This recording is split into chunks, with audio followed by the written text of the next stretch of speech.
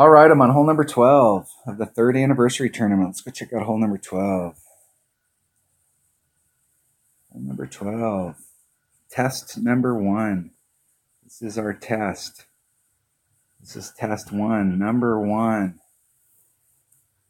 Here to there, through the rough, bringing it home. I need an extra mile and a big dog. And those are the only two things that I need. Extra mile and a big dog. I'm going to bring a Saturn just in case. I mean, if I end up having to use this club, then I epic failed all the way around. Bring my Kingfisher. Shady Malibu. That stuff is my normal. Bringing a 5 power ball.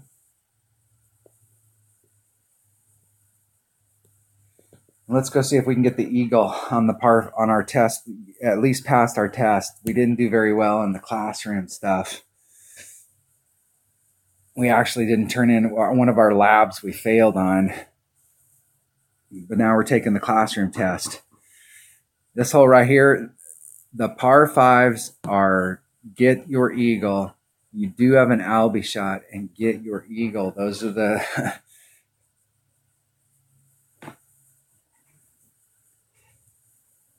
You do have a shot on that midterm to pick up an Albie and get a slam dunk on your midterm. And pick one up. Get ahead of the class. I have notes for these holes. I should be looking at them. 10% on both.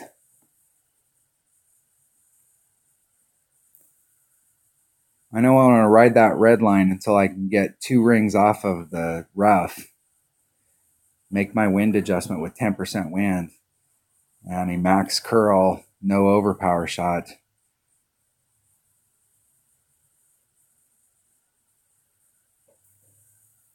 And I'm better off with a ring or 2 great on the inside. And maybe 1 ring great on the outside. It's kind of the range that I have where I can still end up where I want to end up in the fairway. Everything it has. I'm going to ride that red line until I'm 2 rings off of that transitional surface. I'm going to take the wind out plus 10%, so that's 4.6, 2.5 per ring. That's 5. So I'm going to go a little shy, maybe a ring and 3/4. Max curl. I think I hit it perfect. Perfect. And try and get as close to 400 yards out here as I possibly can.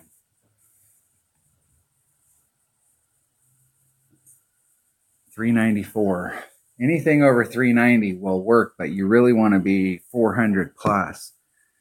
If you've got an extra mile 8, you can get, with that shot right there, the same exact shot. You just ride that red line up. You'll actually be able to get a little bit farther on the shot. And you've got more curl. So you can take that shot right there, take the wind out plus 10%, and it'll end up with no overpowering. You'll end up out there like in the 400 plus. And anything you're over 400, it's just gravy. You can end up there if you got an extra mile 9, you can end up out in that area, or with an Apocalypse, you end up out in that area and you're at like 420 to 440, somewhere in that neighborhood, then you are really good. You really can come at it with a sniper. And for some reason, it seems like you can almost get more distance with a power 4 ball than you can with a power 5, just because of where the red line's at.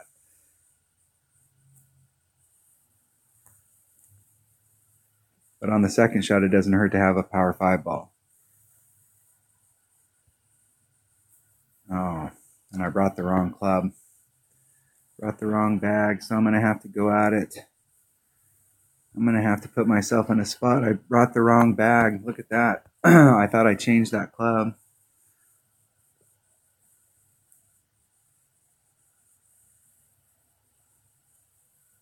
Come out into that area right there.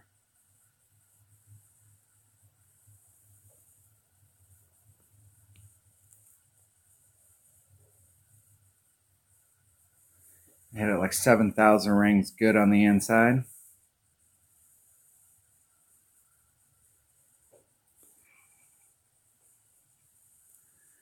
Look at me coming into this round and epic failing twice, and I epic failed right there because I didn't bring the right club.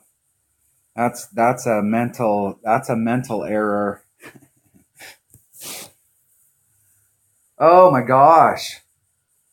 Take a day off and come back and look what happens. I will say that this is why it's great to have practice accounts, because you can go out and you can practice a few times. And I'm really actually enjoying playing the account with the low level clubs, because it does make you, like, there's certain shots that you can go for with some clubs that, like right there, if I would have had my Guardian in my upper developed account, I still could have got it done with my Guardian. It has more distance. It's the same distance as the big dog as far as raw distance. It just doesn't have as much topspin.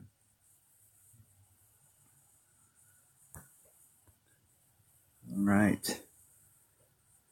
This is not, if I just had just a little bit more ball guide in this club, I really wouldn't mind this club.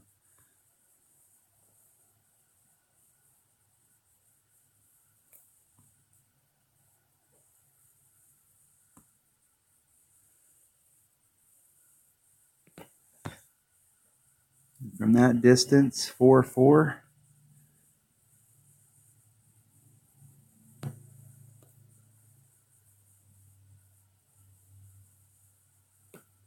It did great on the right. It went great to the right. I think I had a perfect and a great to the left. I could have hit that from where I set it up. And a great to the right. Just great to the right. 2 holes dropped on this side. Man, I'm going to have to smoke it out on the end of this.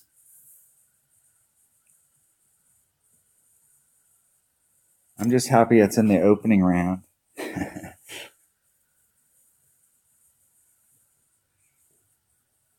And this is a long putt for me.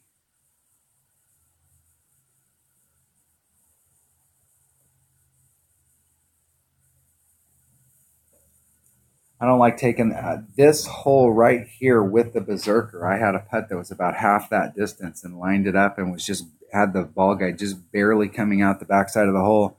And that Berserker bounced over the cup. And I ended up getting a birdie, and that was my eagle putt. And so coming into that hole with the Berserker, and always those putts, usually it's a chip. That's why I don't mind taking those chips on that hole, because I don't like I've had bad experience with the putt. 2 dropped shots in a row. I failed the first test. Oh my gosh. All right, that was hole number 12. That was an epic fail on hole number 12. 2 epic fails in a row. I will catch you on hole number 13. Thanks for watching.